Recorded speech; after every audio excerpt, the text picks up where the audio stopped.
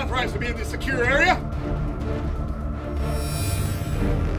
Oh no. Oh no!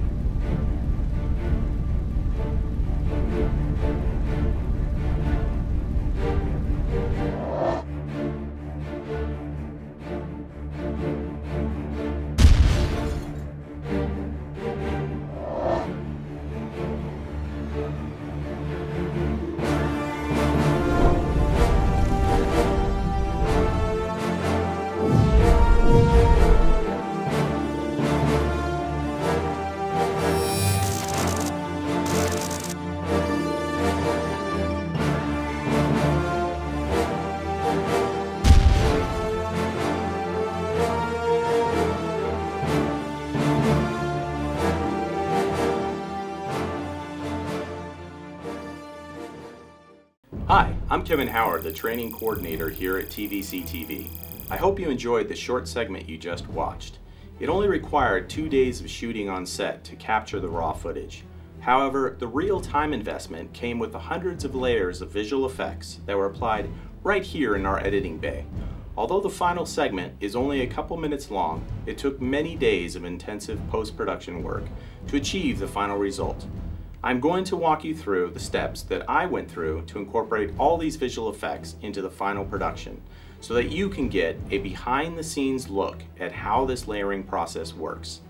3 different programs were used to create the final segment: Adobe After Effects, Adobe Photoshop, and Apple Final Cut Pro.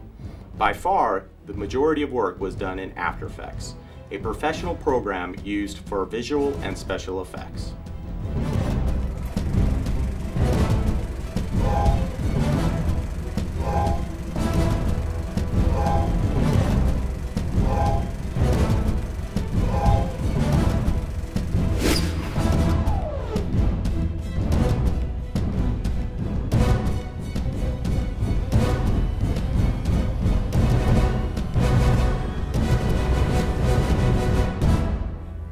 I started by capturing the raw footage we shot and editing it down into a short sequence using Final Cut Pro.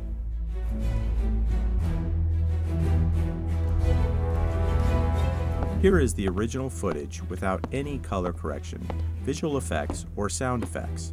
As you can see, it is quite different from the final production. You're not authorized to be in the secure area? Next, I added color correction to the footage to give it that futuristic blue hue. It was important to make sure that the color in each shot closely matched every other shot for continuity purposes. After I had the final color corrected video, then the true work began. The process of layering visual effects started by adding lens refraction elements to the video.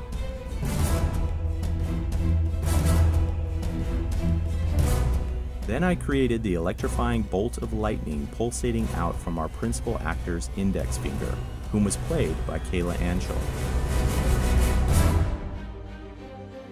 One of the main elements of this sequence was blowing up the TVC TV security guard, played by Dave Slay, who realizes what he has gotten himself into a little too late. I wanted to relay the impression that he spontaneously combusts from being over-electrocuted, so it was crucial to get the timing of the blood elements on the floor, wall, and camera lens correct. Next was layering in the charges and explosions.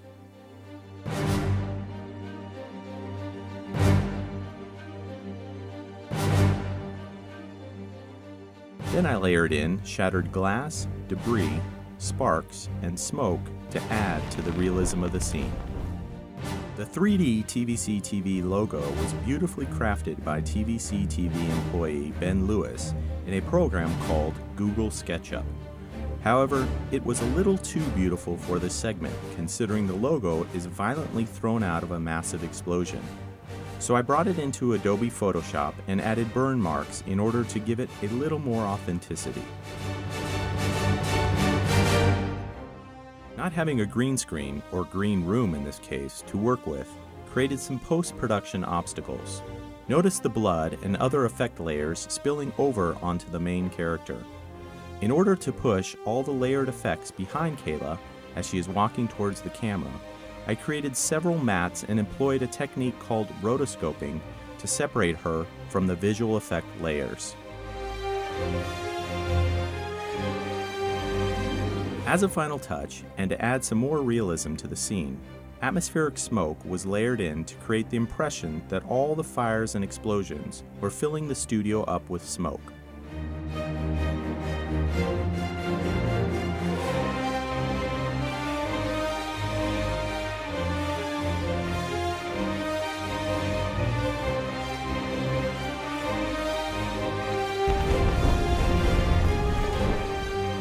Once all the visual effect elements were completed in After Effects, it was time to bring the footage back into Final Cut Pro to adjust the audio levels and add the sound effects to produce the final sequence you just saw.